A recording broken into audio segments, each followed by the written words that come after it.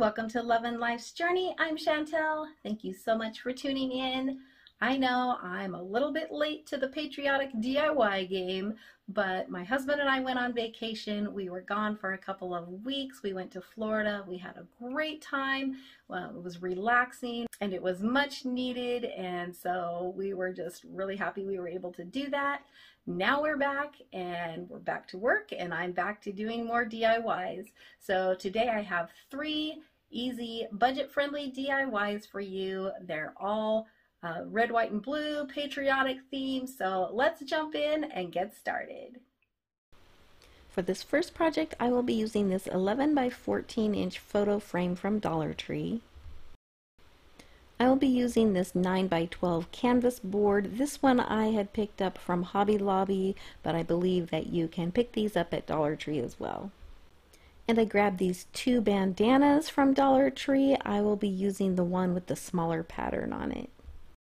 I will also be using a little bit of jute twine, as well as one of these packages of nautical rope from Dollar Tree. To start off, I'm going to remove the backing off of this photo frame and take out the glass.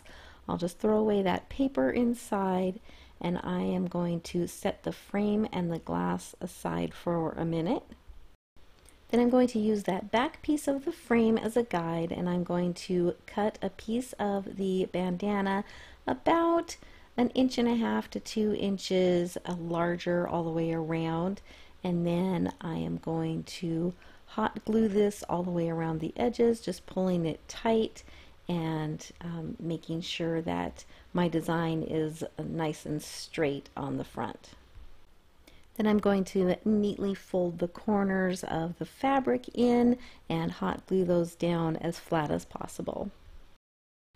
And now I'm going to use some ivory colored chalk paint by Waverly and do a really heavy dry brushing on this frame.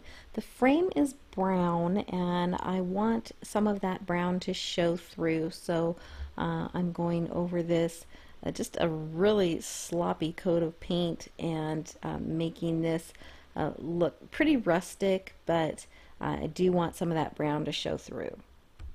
After the paint was dry, I gave it a coat of clear matte sealer, and I did a pretty light coat, but there was a little bit of a chemical reaction with this frame, and as you can see, the corners mainly kind of turned this kind of yellowy brown color.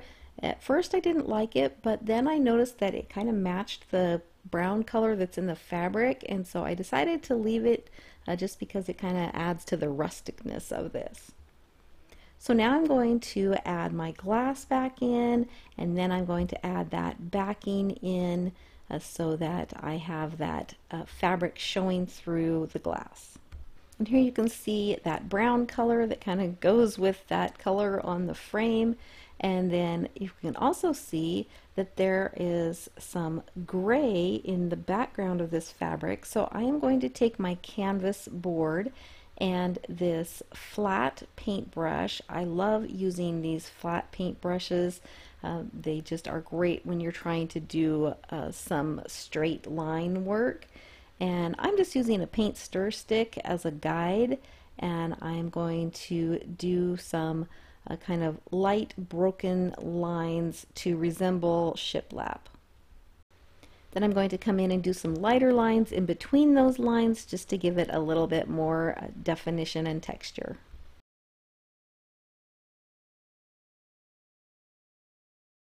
So I found this sheet of window clings at Dollar Tree, and they are the same pattern as that fabric I used, and I'm going to be using some of the spray glue also from Dollar Tree to adhere some of these to that canvas.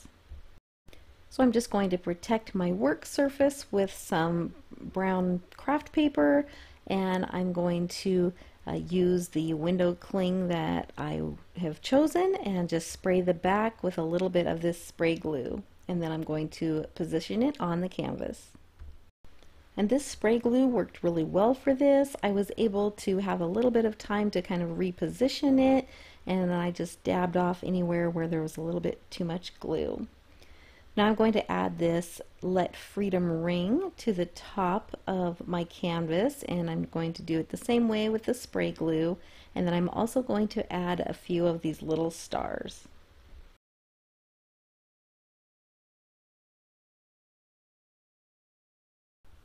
One trick I use to cut down a little bit on the shiny glare of the window clings is to spray it with a light coat of the matte spray as well. And this, it doesn't get rid of the shininess altogether, but it does cut down on it a little bit. And now I'm going to position my canvas and use some E6000 as well as some hot glue and just glue this right on top of the glass.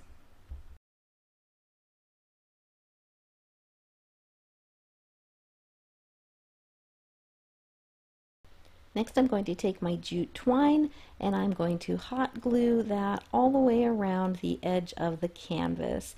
And you just want to make sure that you're getting your hot glue on the canvas and not just the glass, because the hot glue will want to just kind of peel up off the glass, but it will stick to the canvas really well. Now I'm going to take my nautical rope and I'm going to start at the lower left hand corner and I'm going to glue the rope up the side of the frame, and then when I get to that top left hand corner I'm not going to glue the rope across the top of the frame. I'm going to actually leave it loose, and I am going to leave some extra rope so that this will be the hanger for my wall decor piece. Once I determine how much rope I need for that hanger, then I'm going to continue on the right top corner of the frame and continue gluing my rope all the way around the rest of the frame.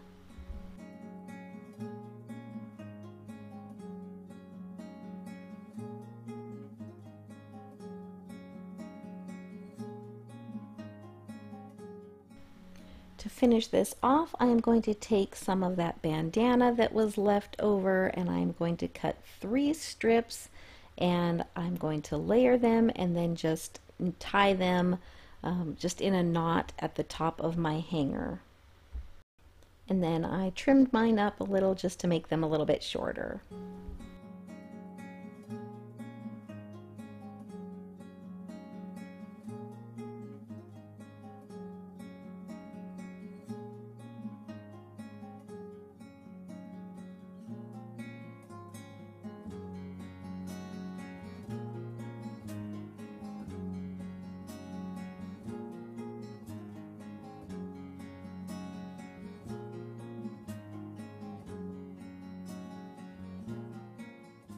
For my next project, I will also be using some of these window clings from Dollar Tree, as well as 2 of these tag-shaped Wi-Fi password signs.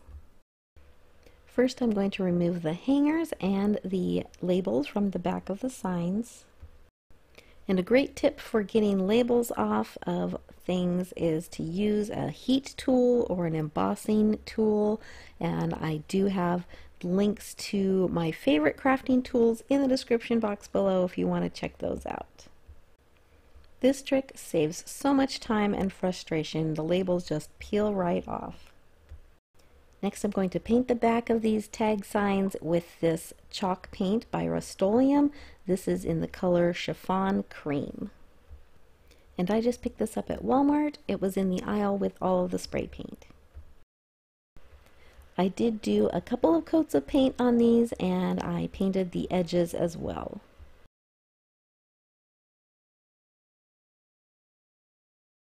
Now I'm going to take a little bit of antique wax by Waverly and one of these chip brushes from Dollar Tree, and I'm going to dry brush on both of the tags, and I'm going to go around the edges as well just to define those a little bit more.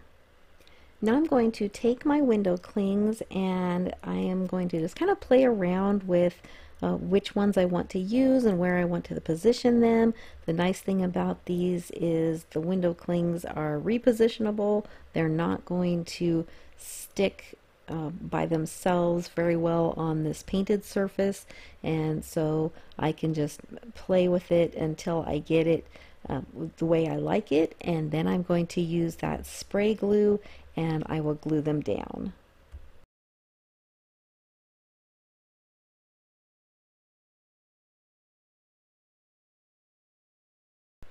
Next, I'm going to glue one of the tags on top of the other, just overlapping a little bit and at an angle. So I'm using some E6000, and then I'll use a little bit of hot glue just to get that to stay in place while the E6000 dries. Now that those are glued together, I'm going to go ahead and paint the back of these tags, and I'm going to paint around those little chalkboards. I'm going to give it 2 coats of the white paint, or the chiffon cream colored paint, and I'm going to leave the chalkboards. And because I decided that you could totally make this reversible, and I'm not sure what I want to do with this side, so I would love to hear in the comments below what you would put on this side of the sign. I'm thinking you could maybe do a countdown or something else, so I'd love to hear your ideas. Next, I'm going to use the jute twine, and I am going to add a hanger to the sign. And so the holes are already in the top of the tags, so I'm going to just put some twine through the holes and tie a knot to hold that on. And I'm doing this so that it looks nice on both sides of the sign. And you could just leave it just like this, but I decided I wanted to add a little bit of raffia for an embellishment. So I am using this burgundy colored raffia that I picked up at Dollar Tree. I'm using about 4 or 5 strands of it, and I'm going to tie just a regular bow and glue that to the top of the hanger. And of course I'll trim that all up and make it nice and neat.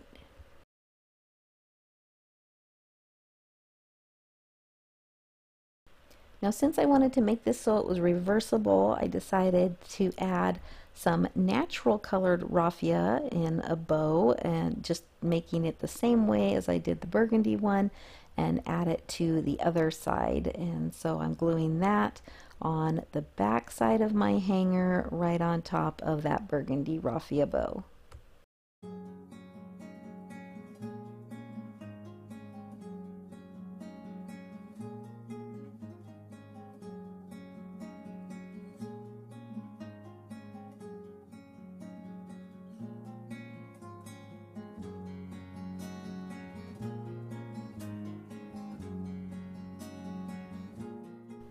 For this last project, I will be using some of this brown shipping paper from Dollar Tree and a little bit of jute twine.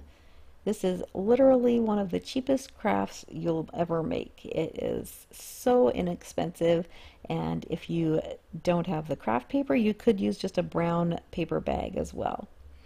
I will put the link to download this pattern in the description box below. You can use any heart shape.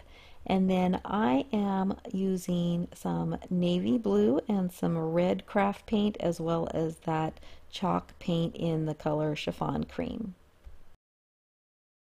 So if you're using my pattern, you're just going to print that out on 8.5 by 11 paper. I used cardstock and cut out that pattern.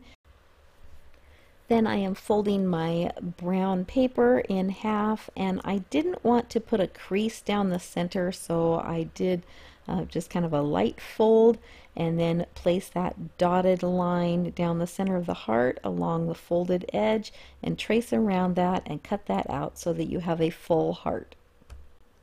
And then just repeat that so that you get a second heart, so you have 2 hearts the same size. And I will say this brown paper from Dollar Tree is a little bit thin. It is a bit easier to work with thicker paper such as a grocery sack. Here I'm just marking the line that goes below the stars, and I am going to mark out this pattern on my brown paper heart, and this just needs to be on one of the hearts.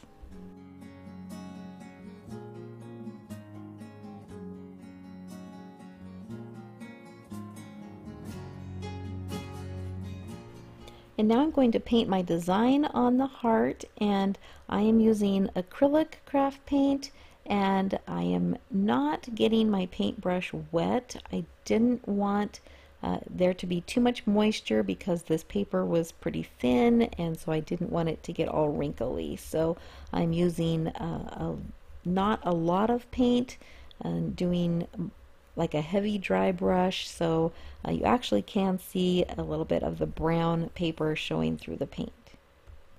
And I like this look. I think it adds to the rustic look of this, and it's kind of an Americana project, so I think it really works. If you don't like that, you could certainly wait for the paint to dry and then do a second coat.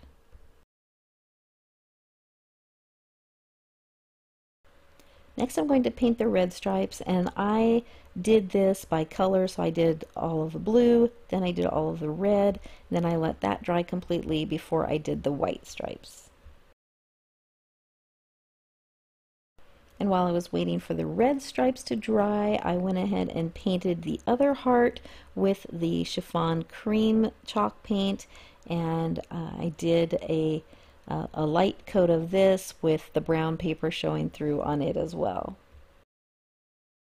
And now that those red stripes are dry, I'm going to go back and paint the white stripes.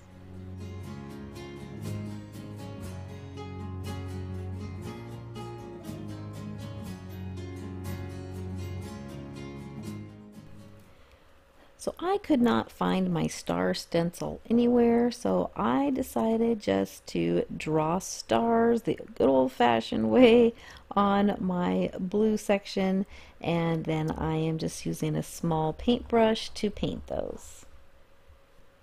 And I'm also letting a little bit of that blue paint show through the white.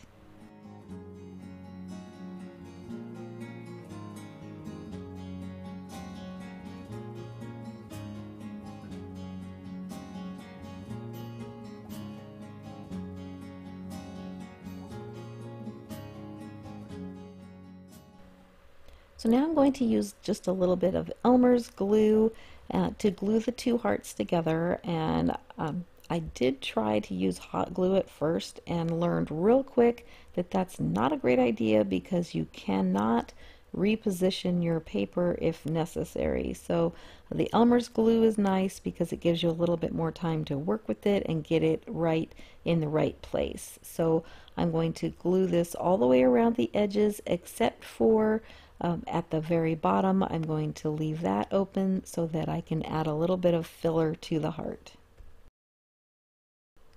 Now you could totally use something like fiber fill for this, but since I am keeping this really budget friendly, I am actually going to fill my heart using 3 Dollar Tree plastic bags. So I am carefully putting these in that opening at the bottom of the heart, and then I just used like a chopstick to push it down into place and get those where I want it. And I'm not really trying to fill this really full, I'm just trying to add a little bit of dimension to the heart. And then I did seal the opening with a little bit of hot glue. Then I'm going to take some antique wax and I'm going to dry brush both the front and the back of my heart.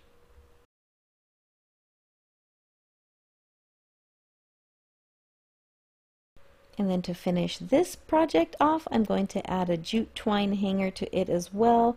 I'm taking a piece about 15 inches long or so, dividing it in half and tying a loop at the top. And then I am going to put each end through some holes that I made in the top of the heart just using a stylus. You could also use a hole punch as well. And then I just added just a little bit of hot glue just to help secure those knots in place. And there you have it, a really easy, very budget friendly piece of Americana art to hang up for those patriotic holidays, or year-round if you'd like. If you enjoyed this video, please give it a thumbs up. It really helps my channel to grow. And if you haven't subscribed yet, be sure to hit that subscribe button as well as the bell and set your notifications so that YouTube will notify you when I upload new videos. I will have lots more budget-friendly DIYs to come. Thank you so much for watching. I hope you all have a blessed day.